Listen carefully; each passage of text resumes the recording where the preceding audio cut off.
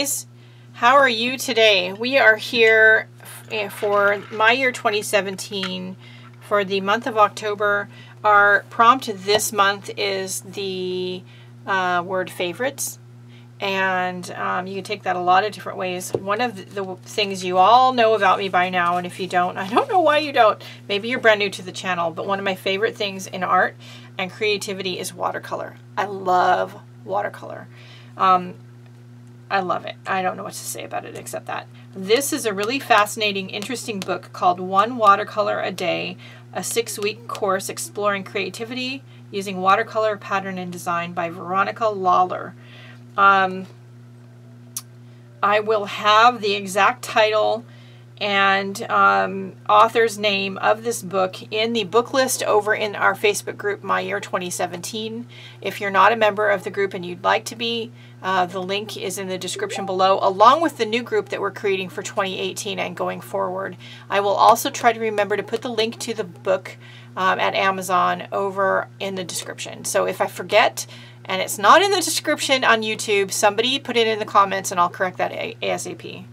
This is a really interesting book. I really am a big proponent and fan of daily art practice, whether it's sketching or painting or whatever. There's lots of different lessons in here. One every day for 6 weeks. There are 40, I don't know how many days is that, 42 lessons. And she starts out with really great with the basics of the color wheel and materials and supplies. And the first lesson on day 1 is this one, and I love this lesson. This is just basically playing with your paints. So while we talk a little bit about this book and daily art practice, I have these bookmarks cut here. This is 140-pound watercolor paper, and I'm just putting plain water on here. I'm using inexpensive watercolor paints. Now, one of the things she talks about in the book is getting all your watercolor paints out and spreading them out on the table. Okay, I love watercolor, so I have a lot of them, and they wouldn't fit on the table. So I'm going to just use this one I put recently in the seashell palette. It's just inexpensive watercolor paints from Wish, but they're good to practice with. If you're not sure if you're going to like watercolor, you've never tried them before, and you want to try them, don't go get anything super expensive. Get something inexpensive and cheap, and play with it. You'll get some nice bright colors. Let me zoom in. There we go. You'll get some nice colors out of them. It's not the same as working, of course, with an artist quality paint, but don't go out and spend a ton of money on something that you're not even sure, honestly, that you're going to like. And it's not about trying to paint anything, doing this kind of art practice. This is strictly about, what color is that? Oh, it's black. This is strictly about playing and mixing, learning how colors mix. If you had the purple on here and you put orange, you would get some ugly, muddy shades. Likewise, if you used a blue that had too much yellow in it and was too green, you would, of course, get some ugly, muddy shades because you've got cool and warm colors in there together. So when I go to pick a red, I don't want to pick this one that's orangey. I want to pick this one that's more blue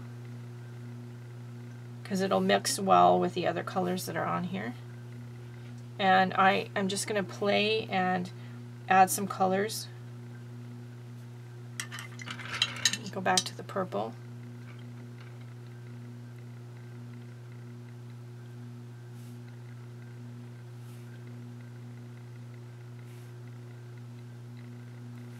The one thing about these inexpensive watercolors, these were in tubes, and when they dried in the palette, they cracked. And that, I think, has to do with not having great binders in them. But so you can do something like that, let it dry, you could doodle over the top of it, you could write words over the top of it. It's fun, it's interesting, it's unique, and it's play. And this book is just about playing with your paints and your watercolors. In particular, whoops, let me go, I'm trying to go back out the other way.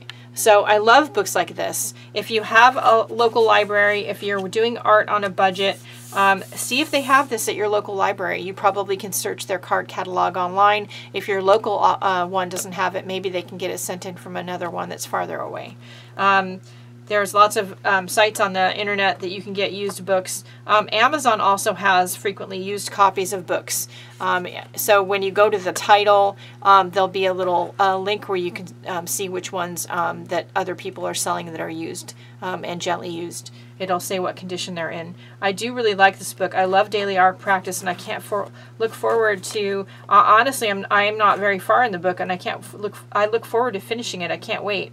There's all different kinds of things here, and you could, you know, do things like the wax drawing, and maybe you don't have all the supplies you talk about, but adjust it to be what you do have. Instead of using anything fancy, just use a Crayola crayon. Or an oil pastel will actually give you similar effects because the oil pastel will resist the watercolor paint. So this is great. These kind of daily practice books are fabulous. And it also has some, what do you call it? Digital artwork in here, digital watercolors. If you have an iPad Pro and you have the Procreate app, you can do painting and drawing in there. So if you don't have actual real paints. So anyway, 1 watercolor a day, I recommend it. That's it for today. Don't forget to check out the video description if you're watching this on YouTube, the link for the My Year 2017 Facebook group, and our new group for 2018 and going forward are both in the video description, along with the links to my tip jar. There's a link to a site called Linktree. It has all of my links everywhere on the internet. I can't hide from you. So you click on Linktree, you're going to find my website, my Etsy shop, my Redbubble store, my Spoonflower shop, like everything is there. Even my LinkedIn thing is there. So check it out. If I've forgotten anything, leave a comment, let me know. That's it for today. Go out and have a great day. Do something nice for yourself. Make some art. Do a daily practice. It doesn't have to be perfect, and you never have to show anybody if you don't like it. Don't worry about it. That's it, everybody. I will talk to you later. Bye, guys.